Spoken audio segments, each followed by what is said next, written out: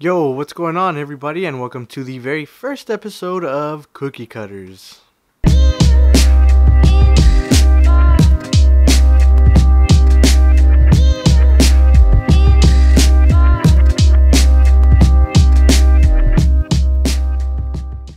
And welcome back. So before we get started, I just want to let you guys know that this video is going to be an intro to the channel, to who I am, to what we're going to be working on. So it might be a little bit boring just because there's not going to be much wrenching, there's not going to be much grinding, no welding, nothing. It's going to be me sitting here in front of the bench, just going over a lot of the specs on the car. And I mean, if you're here from the Instagram, then you guys have kind of a rough idea of what's going on. But if you're not here from the Instagram and you guys don't know anything that's going on, then hopefully you guys watch this video all the way through, and by the end you guys are interested to see what comes in the future of this channel. So with all of that being said, allow me to introduce myself. My name is Dave. I'm an automotive machinist and engine builder. I've been at this for the last 4 years, and I mean, prior to that I did go to school for automotive machining. So if you want to get technical, then I've been at this about 6 years. And I mean, now I just build my car here in my garage, and yeah, I like to weld, I like to fabricate, here and there. But I mean, outside of all of, the car stuff, I mean, I'm a gamer. I like to play just a bunch of first-person shooters. So yeah, that's basically who I am. So on to the channel. What can you expect from this channel? To begin with, Cookie Cutters. Why did we name it Cookie Cutters instead of like something else? If you're an S chassis person, then you automatically think S14, Cookie S14. Well, it's kind of an ironic name because we're going to be taking cars that are built in a cookie cutter style, and we're going to be adding our own twist. Or it's going to be a chassis that you expect us to do a certain thing, because that's usually what the car community would do collectively, and we're just gonna go and just deviate from the norm, basically. And yeah, when I say we, I mean my group of friends as a collective unit, because we're a mix of a bunch of different type of car guy, especially in nowadays car community. Everybody's so divided. Everybody, they hate on each other because it's not the type of style that they like. A lot of the track guys, they hate on the stance guys. A lot of the stance guys just they just hate on everybody that hates on them. And yeah, it's just gonna be us doing our own thing. I mean, like I said, I'm a motor guy. One of my friends, he's a stance guy. Another one of my friends, he's a show and go guy. Another one of my friends, he's a mini truck guy.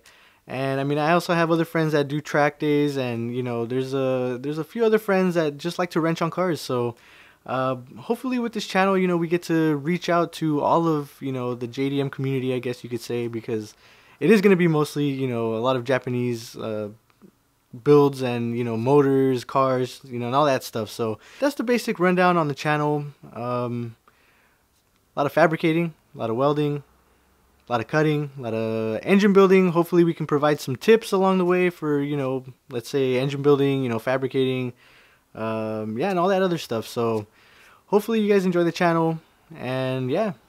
So on to the main reason why this video was even made in the first place. If you guys are here from the Instagram, you guys will already know what it is that we're going to be working on. You guys already know all of the fabrication that's been done. But yeah, for those of you that are here that don't know what the hell's going on, then yeah, allow me to introduce the 1985 Nissan 200SX. It is, yes, a Nissan S12, the forgotten S chassis that, is, yeah, forgotten all the time, forgotten. I mean, it's hard to be forgotten when you have to go up against the one and only Toyota 86. They literally made an entire show dedicated to this damn car. So I mean, in a way, I guess it's pretty cool that the S12 is forgotten, because there's a lot of them out there. A lot of them aren't crashed. A lot of them aren't being parted out. But yeah, it's still kind of hard to find one because they're very unknown. So as far as my S12, there's a lot that I can say about it. I'll probably go over a little bit of the history. I believe this S12 was originally purchased by my grandmother straight off the lot. I could be mistaken though, but I know that this S12 has been in the family for a very long time. After it was my grandmother's, it became my uncle's, and then after my uncle owned it for a while, it obviously became mine. And yeah, so far it's been fully gutted on the interior. All of the suspension has been redone. The motor is fully built. I know a lot of people hate that term, but I can 100% say with confidence that yes, it is fully built. Basically, this S12 is an S13 in an S12 chassis. Yeah. Now, I didn't anticipate ever making a YouTube channel for this car. You know, I never anticipated making a build vlog, so I never documented any of the teardown. Well, much of the teardown. I didn't document much of the build. I mean, I did take a lot of pictures of it, so from here on out on the video, it's just going to be me talking, giving all the specs, and overlaying all the pictures that I did end up taking about a year ago now, or a year and a half ago now. So sorry for that, but like I said, I never anticipated making a YouTube channel for this car, so please bear with me. So the one part that I did manage to capture of the teardown was when we pulled the motor out of this damn thing. One weekend while the motor that sits in it now was getting built, we were just like, nope, we gotta make room, so this motor needs to peace out, ejectocito, cuz, you know. So yeah, you know, the homies came over and we just pulled it out. Now I still have the ka24det that came in this thing stock, and that's going to be like a Frankenstein motor for later on in the future on this channel. Don't know exactly what I'm going to do with it yet, but the only reason I kept it is because before I had the S12, I actually owned an S13 with the ka18 DET in it. So, you know, I kind of grew attached to that motor since it was the very first motor that I had ever rebuilt. I was still in school. I was learning how to use all the machines, and yeah, I machined it. I blueprinted it actually, and I ran it through a dyno sim to make sure it was gonna make, you know, around 300 horsepower. So yeah, I grew really attached to the CA motor. So the ka20 that came in the S12, I might use it to make some sort of a Frankenstein stroker with the dual cam head. So maybe though, maybe. It's a big maybe, because I know it's a lot of work. So, but that's one of the things that, you know, like I said, cookie cutters, you know. So yeah, if you guys are interested in that, let me know. So with all that being said, this sits in it now.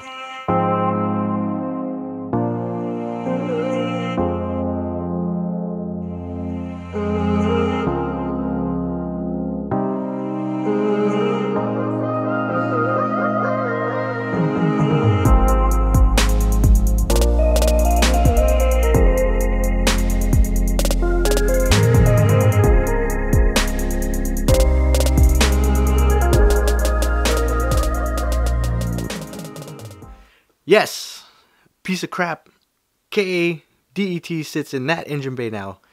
Nah, it's actually not a piece of crap. Why a KA? I mean, you know, why not SR, you know, or, you know, something else that's a four-banger, that's light, that's, I guess, more reliable? Well, because just like a lot of other people that own S12s, you know, they were actually inspired by Henry's S12 build. But that was just for the innovation side, because, you know, I was like, man, this guy has power by max, you know, coilovers, he has a K swap, you know, he got featured on Speed Hunters, you know, Motor Mavens, he got, you know, all this stuff. But the very first S12 that I saw was, I want to say 2012, maybe 11, somewhere around that time. I went to Formula Drift Irwindale, since Irwindale is really down the street from me, and they had a little show, a little car show behind the pit area, and that was the very first time I had ever seen an S12, and I was like, man, what car is this, you know?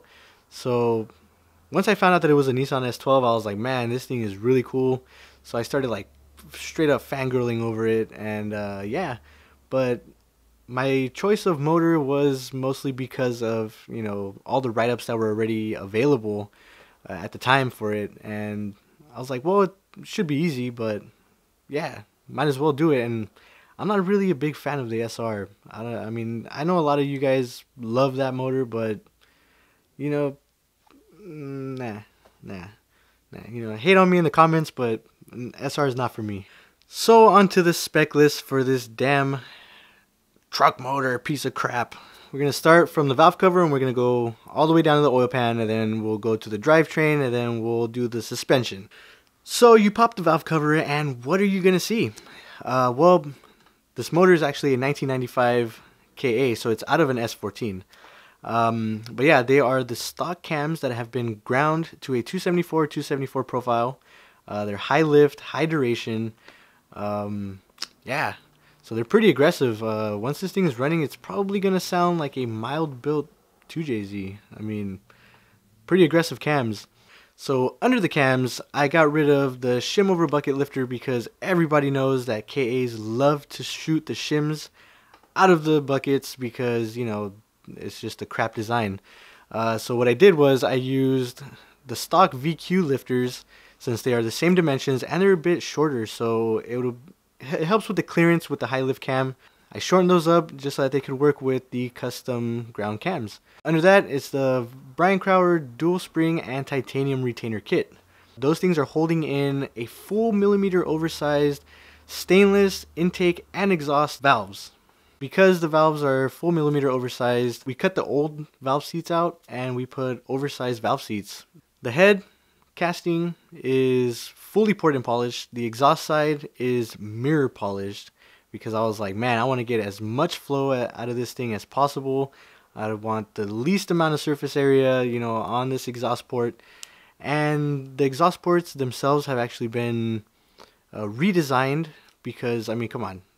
If you look at a stock, you know, KA exhaust port, it's very restrictive. There's so much material in there that you can remove.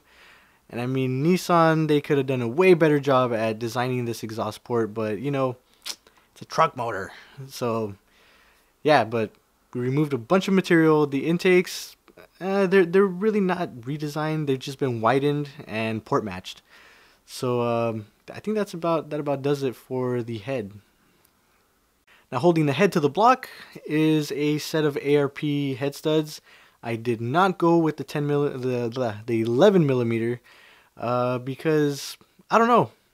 I mean, I wanted to, and then, you know, I told my boss, I was like, hey man, like we should totally do 11 millimeter oversized, you know, and I don't know, for whatever reason he didn't want to, so I was like, man, all right, cool, whatever. So at least now, if something happens on the dyno with that thing, you guys know for sure there's going to be a version 2 of this motor being built, well, especially at least the lower end. So yeah, just FYI. So between the head and the block sits a Comatic multi-layer steel head gasket. Pistons are 9-to-1 off-the-shelf CP pistons. I believe it's a 20 over bore. The rods are scat with the upgraded ARP rod bolt. All of the bearings are Kings. And I also have the ARP main stud kit. That about does it for the block. I mean, the oil pan is going to get modified in a later episode. I think the next one, actually. Yeah, so I'm just going to fit it. I'm going to enlarge the sump, and I'm going to add a turbo drain back. For the bolt-ons for this motor, it's a CX Racing exhaust manifold. That thing is really well built, but the ports, they're horrible. They really don't line up to the head at all. So I had to take a grinder to them. Yeah. But yeah, the turbo that sits on that is a Precision 5531, I believe. Yes, it's rated for like 520 horsepower, so I'm not sure if I'm going to run it. I might scrap it. I might get a Borg Warner, you know, the new SXE turbos. I mean, those things seem pretty damn promising, and they're pretty cheap. But yeah, that's the hot side. The cold side is an excessive manufacturing KA manifold. I welded it and I modified it to accept a Skunk 2 Honda throttle body. Yes, don't hate me for that, but there's a lot of reasons why I went that route instead of going with like say a Q45, you know, big 90 mil throttle body. And I'm actually having doubts about the 74 mil skunk because I might change it up again. So that's still up in the air. I'm also doing a V-mount intercooler setup, so it's going to be super efficient. It's going to cool everything down really nice. Yes, I'm going to cut a vent in the hood. I'm going to duct everything. So yeah, that's definitely a lot more content coming to this channel. That about does it for the motor. Yeah. So on to the drivetrain.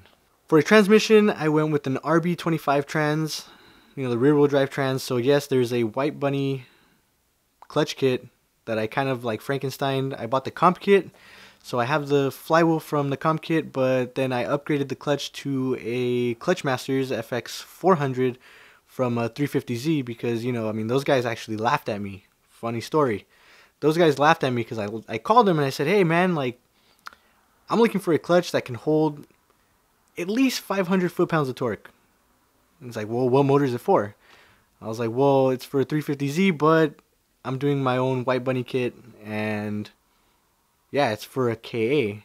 And the guy's like, man, it's like, your KA is gonna make that much power? He just started, I could hear him laughing on the phone, and I was like, man, fuck you. So I went over there, and, you know, I picked it up, and the guy just looked at me kind of funny, and I was like, oh, well, whatever, you know. So, yeah, but the flywheel is comp clutch, the clutch is Clutchmasters, and there's an RB25 transmission bolted to the back of the KA. Now, a lot of people don't know this, but the RB25 transmission does bolt up to the KA with two holes that just need to be slotted slightly over just so that the bolt can go in. And it sits in the stock location for the S12. So there's no need to cut the shifter hole out. There's no need to bang the, you know, the firewall. Yeah, you just bolt it up, notch the two holes, put two bolts through it, and it works. So that's the drivetrain so far. So on to the suspension. So much suspense. But for reals, if you guys are here from Instagram, you guys already know the rundown on the suspension. It's part shop max everything. Since, I mean, when I started building this car, it was powered by max, but now it's part shop max. So if I switch those two, I'm sorry, you guys know what I'm talking about. But yeah, part shop max, front S13 conversion. I use the S14 tension rod brackets that I converted into my own power brace. I'm using the coilovers, the S13 competition coilovers. I'm using the S13 front lower control arm with the tension rod. And then there's the A1 Racing tie rod, the outer tie rod. I don't know if I'm going to convert to an S13 front rack. I'm not sure yet. I got to see how this rack is, what condition it's in, and all that. But as far as the front suspension, that's where I'm at now. In the next video, I'm going to be fitting the Whiteline S13 sway bar in. So yeah, keep an eye out for that one, because a lot of people are saying that no, you can't put an S13 front sway bar in an S12, but trust me, you can. So yeah, but that does it for the front suspension. The rear, I actually modified, well, I didn't modify, I fabricated my own strut tower mounts for the rear, and the rear subframe is kind of touchy because I did a lot of work to it. I cut the crap out of it. I actually converted the rear to accept S13 hubs. So yeah, but after all the fabrication, after thinking about how I was going to do it, I was like, man, you know what? S13 rear subframe will go on much easier than all of this work that I've already done to it. So that's kind of scrapped. I mean, besides, you know, the S13 rear coilovers. So the S13 rear coilovers are staying, but everything that I've done to the subframe, the rear subframe, nah, I really don't like it. It's too sketchy. But yeah, I tried mounting my diff out of the S13 because it is a cause two-way. So I did not want to get rid of that. So yeah, there's going to be an S13 rear subframe conversion coming later on in the future. So for sure, keep an eye out for that one. But I mean, yeah, as far as the suspension, I believe that's about it. The interior, fully gutted. I've already braced the strut towers. But that's about it. There's going to be a cage coming in the future also. But yeah, as far as the S12, where it's at, where it sits now, I believe that's about it. So yeah. If you guys liked the video, thumbs up. If you didn't, thumbs down. It's cool. If you guys didn't like what I said about the SR earlier, fight me in the comments. I'm just kidding. I'm not going to fight nobody. But yeah, like, comment, subscribe, and keep an eye out for the next video. Sway bar time.